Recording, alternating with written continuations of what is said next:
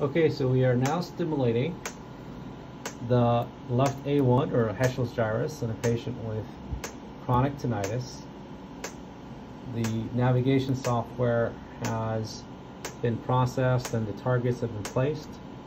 Notice the other targets, in fact, the left DLPFC, the right DLPFC.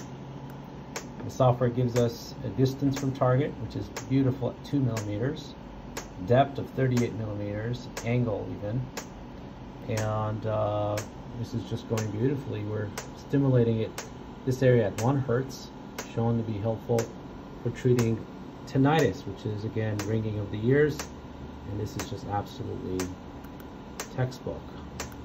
I'll show you the outer edge of the skull here, and this is what we're stimulating here, right above the ear, and underneath that, if I take the skin rendering off, you'll see the target here. This is just awesome. TMS under navigation and process.